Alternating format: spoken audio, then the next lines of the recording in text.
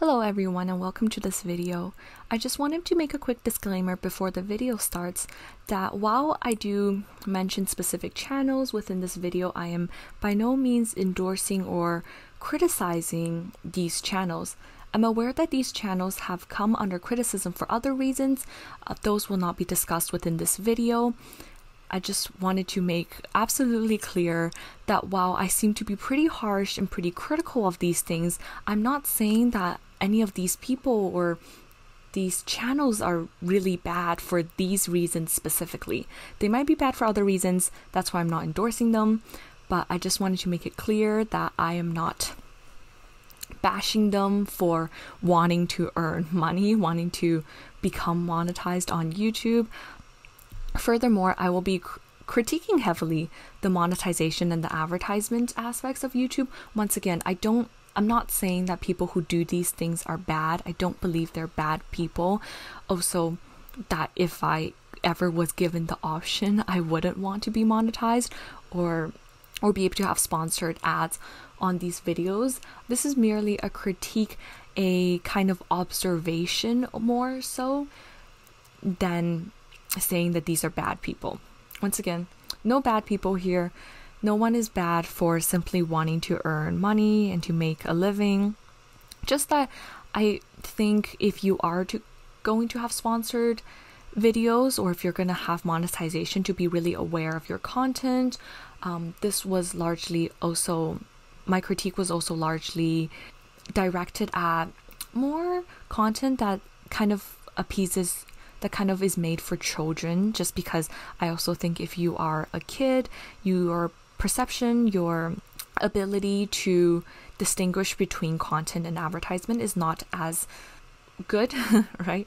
So yeah, just a little disclaimer before the video starts. The story of YouTube is not unlike that of Facebook or Google, and like those, it's far from over. In 2005, the website was founded with the intention of creating a platform where people could share homemade videos. The first video, titled "Me at the Zoo," was uploaded by one of its co-founders. This 19-second video features a man standing in front of an elephant enclosure. The video captures the intention of this platform, to simply showcase something interesting. The founder's intention was to open up a platform of which anyone can participate.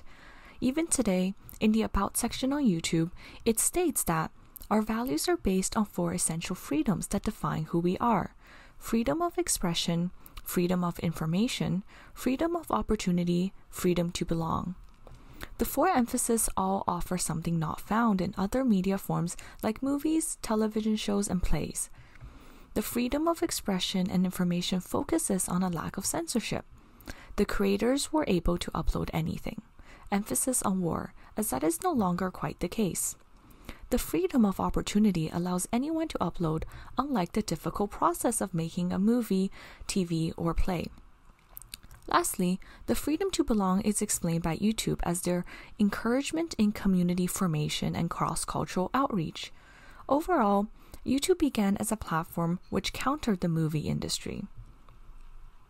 YouTube was founded in 2005, and in 2021, 16 years after the beginning, the content on it has completely changed.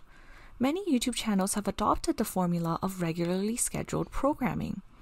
YouTubers now often upload videos 3 times a week, and always on certain set dates. Not only has the schedule changed to resemble that of television, the content itself has as well. There are many different categories of video content, ranging from cooking videos to prank videos. Perhaps most obvious is the fact that each content creator has channels through which they would upload their videos. These channels would post contents of a specific type, similar to that of television. You do not watch HGTV expecting to see reruns of horror movies, and you do not go to the Family Channel expecting to see Bobby Flay competing against restaurant owners. Side note, YouTube also has their own TV streaming service bundle now. Sometimes in the 16 years from its inception, YouTube became the exact thing it was trying to oppose. In recent years, YouTube has become a primary source of income for many of its creators. For these content creators, it has become their career. A creator will get money from their videos if it is monetized. However, there are many other ways for a creator to get money. When the creators of the video opt for monetization, ads are placed in their videos and they will be paid for the number of times the ads are watched. This is the only way for its creators to earn an income through YouTube's system. Outside of the systems, there are many other sources of income. Many YouTubers will have sponsorships for their videos. A company will sponsor someone to promote a product or service which they offer within one of their videos. A post on social media platform in exchange for money. YouTubers can also earn money through selling their own products. Many of them create clothing lines with their logo, channel names, some catchphrase which they say and sell it to their audience. With these two methods of income, the line between advertisement and content is blurred. In the progress bar of a YouTube video, the ads which YouTube themselves place will always be highlighted in yellow, highlighting that it is not a part of the content. However, when YouTubers take sponsorships or advertise their own merchandise, it is part of the content and not recognized as advertisement. There are more laws regarding sponsorship, and it depends on the specific country the content creator is from, which dictates whether they have to make it explicit that it is a sponsored ad or not. Either way, YouTube does not recognize these portions as advertisement. A big portion of YouTube channels are dedicated to showcasing the everyday lives of creators. Even in cases where the channel's main focus is on something else, at one point or another, they'll make a video in which they take the viewers through their everyday life. These vlogs are edited to reflect just the most exciting parts of their lives, the highlights. However, it appears under the guise of their everyday life. This becomes similar to long television series like sitcoms, which show portions of the characters' lives. These are scripted, planned, and strung along a storyline designed to make the viewers continue watching. However, YouTube becomes worse than the television or film industry it used to provide an escape from. These YouTube videos appear as mere presentations of YouTubers' life. Film and television have worked to achieve something which imitates life, and it has been successful and convincing. However, the film or television show is never separate from the production of it. In every movie, the credits roll through after the film is finished, and the characters become separated from the actors and actresses that play these characters. The audience understands that the actors are portraying someone and are not, in fact, their character in real life. This distinction does not happen on YouTube.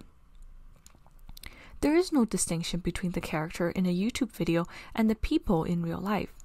However, this cannot be the case because these videos are now manufactured to be entertaining and to have people watching them, as that is the source of income for YouTubers. There's a contradiction here. The YouTubers must put on these storylines to engage the audience. However, at the same time, the character they play and who they are should be one and the same. An actor that portrays a character is never held accountable for the actions of that character. In fact, people often praise actors for portraying evil characters well. But YouTubers are criticized for not being quote-unquote authentic when people find out that they are different people in real life. Their work and their life becomes inseparable. The movie is a product of a studio, and the characters in the movie becomes part of that product. The character only exists in the movie and for the movie, and this is separate from the actors who exist outside of the movie. For a YouTuber, their product is their video, and they become part of the product because they are supposed to present their authentic selves within the video. There lacks the distinction between the actor and the character.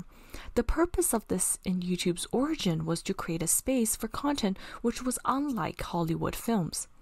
The character is never supposed to exist because the videos were supposed to be unedited presentations of lives. However, through the 16 years, the platform has had a reversal. Instead of the characters not existing, the actor ceases to exist. The YouTuber is no longer themselves, but rather must always be the character which they portray in their videos. Lukacs, a philosopher of the Frankfurt School, describes reification as, quote, the split between the worker's labor power and his personality, its metamorphosis into a thing, an object that he sells on the market. The process of working makes the worker become another part of the product, like another bolt or screw. Lukacs criticizes this for making the worker become a quote-unquote thing, which removes them from participating in dialectics, in creating change. When the worker becomes an object, they are taken out of time, and this time is what allows the dialectical process and change to occur. Lukacs had applied this to the proletariat workers. Almost 100 years after Lukacs began writing about this matter, YouTube has become more sinister than the system which Lukacs originally critiques.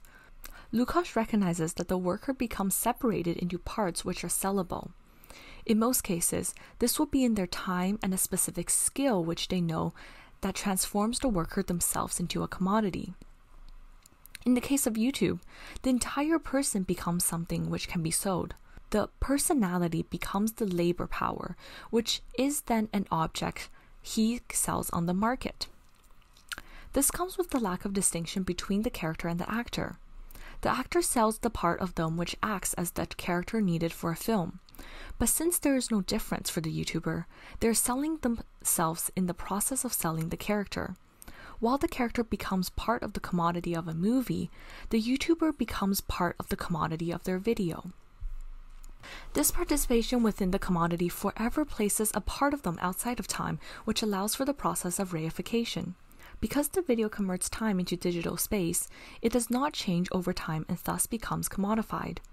This also places the person within the video out of time. That part of them now only exists spatially as an object. Since there is no separation between the person in the video and the person outside of the video, the person outside of the video is also subjected to space.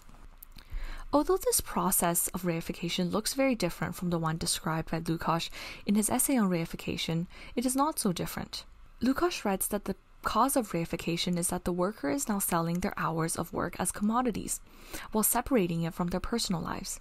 This is actually still the case, but for the YouTuber, their personal life no longer exists, since they are always at work. I will not be going more into Lukacs within this essay. If you are interested in learning more about Lukacs and his theories, I'm sure there are many more resources online that can clarify for you. Within the essay, I used the book History and Class Consciousness. The problem with YouTube is perhaps most accurately captured by one YouTuber when she was questioned about how she films. I have tried to find the sources to cite within this essay, and I cannot find the specific video or the source where this happens, but I'm sure you can imagine how this would be the case. I also want to just make a disclaimer now that I am not by any means endorsing or suggesting this person or promoting them. I'm just using them as a case study. I'm also not condemning them necessarily. I, to be honest, don't know enough about this person to really make a comment on them. The YouTuber Gabby Hanna is a part of a channel consistent of a group of friends that take videos of their time hanging out together and upload it onto YouTube. I'm also aware that this is no longer the case, I think, but this interview happened when they were still, this interview happened when she was still part of that group. The interviewer asked Hanna if they would spend time together without having their cameras with them. She replied that they would spend time together. However, they would always bring their cameras with them. She explained that they would make plans to go out and not film, but they would at least have a camera with them, quote-unquote, just in case anything were to occur. There's no longer any time the YouTuber is not at work, precisely because they can work anytime. Furthermore, their life outside of work cannot be more, quote-unquote, fun or exciting than the one where they are at work. Because if moments of their life reflects those qualities, it must be captured and made into a video. There is no coincidence that the videos that get most views are those depicting important moments in a YouTuber's life. All these moments become content potential, which in turn earns them a profit. Adorno and Horkheimer critiques the entertainment industry within their essay, The Culture Industry, Enlightenment as Mass Deception, especially with regards to Hollywood film. Once again, I'll be using their theories within this paper.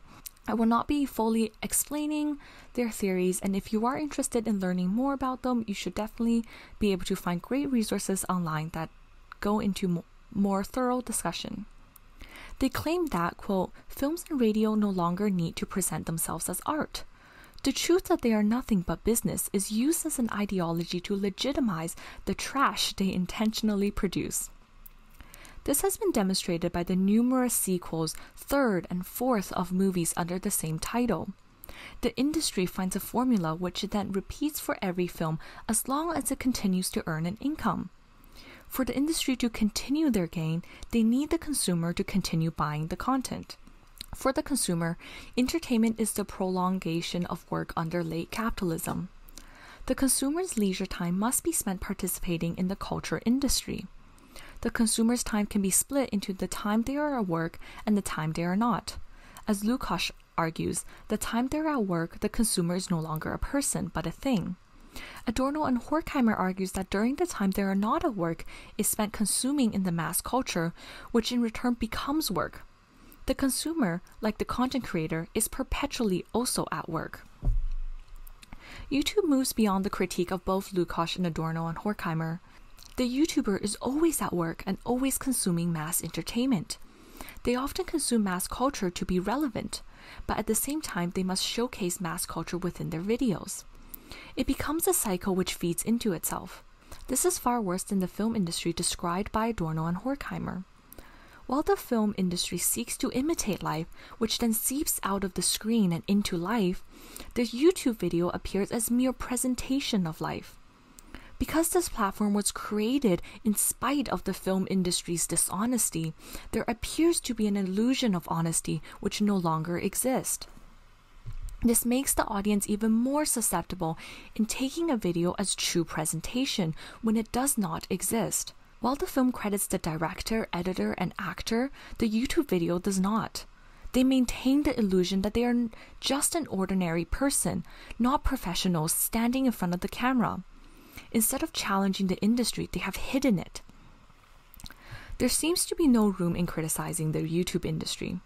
While the film industry is at least transparent about its attempt at imitation, YouTube completely hides it. The audience takes all the edited videos as presentations of life. For the YouTubers, this becomes necessary for them to earn money. The audience is more susceptible to advertisement when they believe that it is not advertisement. The advertisement now seems like a recommendation by a friend. Furthermore, the advertisement is hidden by the feature of monetization.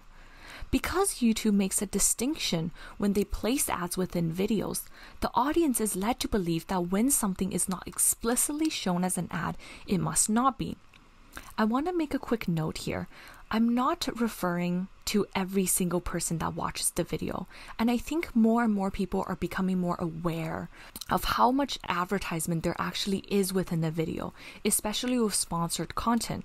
But I do think there are people that still believe that if something is not explicitly an ad, it might not be. Especially considering some YouTubers don't make very explicitly clear when they are showcasing a sponsored ad. The YouTuber now is able to earn money from videos monetization both within the system of YouTube and outside of the system. Content and advertising becomes completely blurred in this area. The fan that admires the YouTuber now believes that they can become their idol if they also have what the person behind the camera recommends. Another quick note, I think this is especially true for younger audiences of YouTube videos. This phenomenon perhaps best demonstrates the capability of capitalism in adapting and absorbing any criticism towards it. While YouTube was created as a platform which would offer something different from Hollywood films, it has further embedded itself in that industry to the point where it is now surpassed Hollywood. This directly parallels Adorno and Horkheimer's critique of Enlightenment. They claim that, quote, just as myth already entails enlightenment, with every step enlightenment entangles itself more deeply in mythology. This is exactly the trajectory in which YouTube has gone. While the film industry has sought to imitate the appearance of presentation of YouTube videos, YouTube has become more involved in the imitation of the film industry. YouTube is a seemingly undefeatable system, as it removes the transparency of the film industry, one that has already seemed to be impossible to stop. The YouTube video, unlike entertainment forms, gain value whether the audience enjoys the content or not. The like and dislike buttons are illusions of consumer power over the content. The fact that the viewer has already watched a video means that the creator has already gotten their money. A video does not need to be liked to earn money. It only needs to be watched. If a movie receives a bad review from a critic, it could do poorly at the box office. However, because it does not actually cost anything to watch a YouTube video, because of this, it is so much easier for disliked content to do well. The consumer just needs to pay with their time. YouTube is not an infallible platform. While it has become a career option, the length of the career seems to be shorter and shorter. The original popular channels on YouTube have all seemingly left in a refusal to participate in what YouTube has become. Recently, many new popular YouTube channels have also been involved in scandals, which actually expose the fabrication of YouTube itself a little bit more at a time. Perhaps the best example of this are the multiple critique channels which have gained an audience within YouTube. Another note here, I'm aware now there are different distinctions between different critique channels, like there are drama channels, there are commentary channels. I don't mean to generalize, and I do actually think a lot of these channels have really, really great content. Just for the sake of the video, I have lumped it all together as critique channels. For example, a channel named Spill makes videos which look at specific scandals and work through why it happened and what issue it actually addresses. She critiques the YouTube industry, the platform that has allowed this to happen while being on this platform. This essay will do the same. This simultaneously shows the potential of freedom of this platform, but at the same time, the monopoly it has. Furthermore, at the end of the most recent video, this was a video from a while ago. I watched it while I was doing this research. This is no longer a recent video. She promoted her new clothing line. She has never monetized her videos. Another note, I don't think this is the case anymore. Once again, this was from an older time. I've been researching this essay for a while, and that's why the information seems to be a little old. But anyways, and even that one is not monetized. However, as discussed earlier, this hidden form of advertisement is more insidious. Once again, I'm not criticizing Spill's channel. I'm also aware that while I address the channel in its entirety as quote-unquote she, I have become aware that it is more of a company or corporate now. There becomes a question of whether the cure truly exists, or if it's just a quote a medicine bath which the entertainment industry never ceases to prescribe. The critique videos are engulfed into the YouTube industry, and the criticism in turn feeds more into the industry. It seems that there becomes a point of growth of every channel where the temptation of money triumphs. While monetization becomes a standard form of advertisement, it seems that when the creator wants to pursue a YouTube career, it is impossible not to use other forms of advertisement. YouTube moves beyond Adorno and Horkheimer's critique of the culture industry, as well as Lukacs' idea of reification, to create an industry which makes every minute work time. The platform has moved beyond what Lukacs had anticipated of the separation of the working hours. The YouTuber is always working, and every aspect of their life can be used and commodified. Furthermore, entertainment and work have literally become the same for the YouTuber. They have moved beyond Adorno and Horkheimer's critique of the imitative ability of film, which leads to its ability to become the standard. Because YouTube videos appear as presentation, it no longer needs to create the illusion of presentation. It is merely assumed by the consumer. This ultimately leads to the breakdown of the barrier between content and advertisement. The content creator can use both YouTube's monetization to earn money, but also disguise the advertisement within their content. Adorno and Horkheimer predicts this trajectory when they say that advertisement becomes simply the art, and this has never been more true than within the platform of YouTube. Thank you for watching the video. Once again, another disclaimer. I know I probably sound like a broken record.